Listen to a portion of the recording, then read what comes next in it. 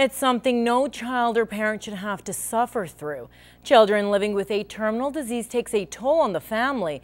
But thanks to the Children's Wish Foundation, kids can forget their health troubles for a while as they get a special wish granted. Young Jesse Form is one tough cowboy.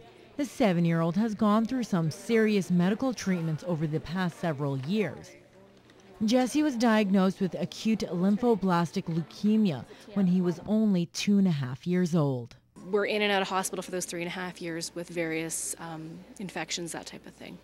As soon as he gets a fever, it was run to emergency, do blood work, see where his blood is at. And then after that, they decide if he's going to stay in or if he can go home. In the first 6 months after his diagnosis, Jesse and his family traveled to Saskatoon weekly for treatment.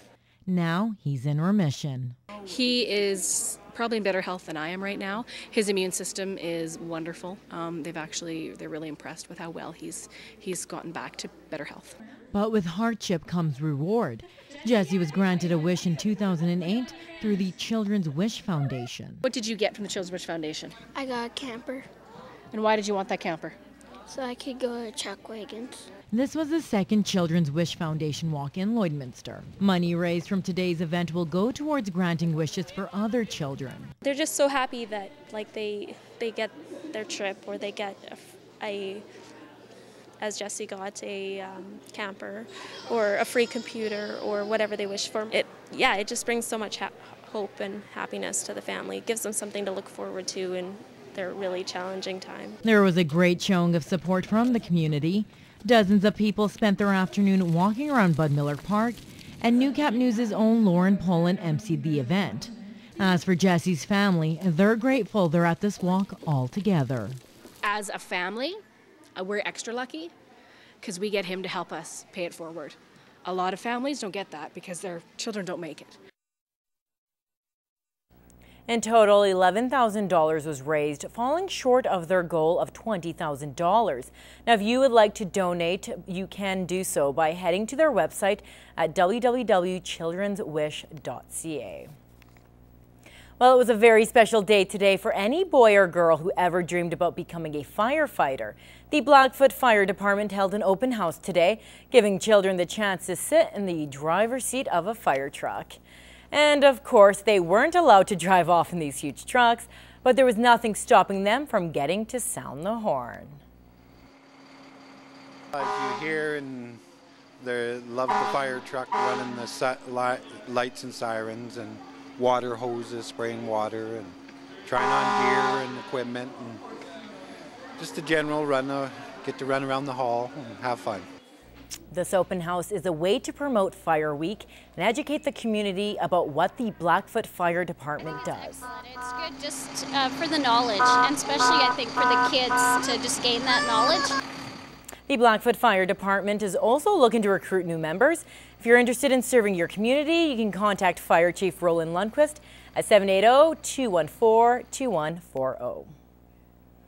It was out with the old and in with the new as the Lloydminster Public Library is making room on their shelves for new books. Now that meant residents could get a good deal as they added to their personal collection. Elise Cox has more. These kids are flipping through the library's book selection, but for a small cost, they can take them home forever. The Lloydminster Public Library is making room on their bookshelves for new ones through their fall book sale. We take all the books that the library can't hold anymore because they get new ones in or they get donations, and we sell them, and then the profit goes back to the library to buy more books. All proceeds go directly to the Library Foundation, and not only is it used to buy new books, but also fund the programs that the library runs. And each year, the book sale brings back regulars who want to find good books for good prices. Very good things you can find here. Good books, good reading. It's something that you try to, an event you make every year. But the sale is also about supporting their local library. It's a good cause. Everybody should be here. The book sale raises approximately $300 to $400 every year. Elise Cox, Newcap News. 1 week after facing off against each other, the Lloyd Comp Barons and Holy Rosary Raiders met again for the final game of the regular season. The winner would also take the division title and a bye through the first round of playoffs. First quarter, Raiders up 6-0. Bray Josu grabs the ball and runs it in for the quick and easy TD. 13-0 Raiders. Barons score a field goal in the dying seconds of the first. Then Jordan McCormick barrels through the Raiders D for a big touchdown to close the gap to just 3. Incredible run by McCormick, but you shouldn't be surprised. He's been doing it all year and would keep doing it throughout the game. With 5 minutes left in the half, big number 12 does it again, finding room on the outside to put the Barons in front 17-13. Barons feeling confident, go for the trick play, but finally McCormick is stopped. Raiders get the ball back, but they go nowhere. Donovan Granum gets pummeled by Caden Kindop. Trouble continues for Holy Rosary. Granum finds room but coughs up the ball. Barons get back to work. And guess who gets it done? Jordan McCormick even outruns our cameraman. LCHS up 27-13. McCormick added one more touchdown as the Barons come back from 13 down to win 34-27. They get the first round bye. Raiders face Bonnyville. We're just used to them. Second week in a row, we knew how they played, so we just sealed their plays and got it good. Again, it's stupid mistakes on our part that cost us. I thought, they had a couple long runs, but for the most part, we controlled the game, offensively. But our turnovers gave them momentum, and they were able to punch some touchdowns in there. We're looking forward to the bye. We've been banged up all year, and so giving our guys that extra week to rest is going to be pretty important for us. So we're grateful for this bye, and the kids earned it, and now we got to make use of that time. On the ice, the Lloydminster Bobcats have a busy weekend, playing 3 games in 3 days against South Division opponents. Their goal to keep the momentum going from their back-to-back wins against Fort Mac last week. The wheels fell off the train last night, though, against a team that was winless in their last 5. The Canmore Eagles scored 3 goals in the first, chasing Kyle Baumgartner from the net. Jason Wark scored the only Bobcats goal on a power play in the second period. The Cats killed 11 of 12 power plays this game.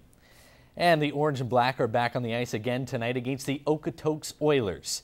The Oilers have won back-to-back games, and the two have already met once this season at the Showcase. The Oilers won that meeting 4-3 in overtime. And more Bobcats news today. Defenseman Mitch Gartner is finally on the move. He'll be reunited with former Cats coach Brian Curran in Drumheller. Gartner is the 4th player the Dragons have grabbed from the Cats this year. He joins Brad Deagle, Tyler Kerner, and Brighton Mills in Drumheller. The Dragons sit in last place in the South Division. The Lloydminster Bandits were on the road again last night, and for the 3rd straight game, this one was decided by just 1 goal. The Bandits gave up the first 3 goals to the Tigers, battled back with 2 late goals in the second by Chris Romanchuk and Michael McKay, but no one could find the back of the net in the third. Tigers win 3-2. And the Bandits play their first game at home tonight at the Civic Center. They're trying to rebound from back-to-back losses as they host the 1-4 Saddle Lake Warriors. The Warriors have averaged over 5 goals against a game. The Bandits lead the league in penalty minutes.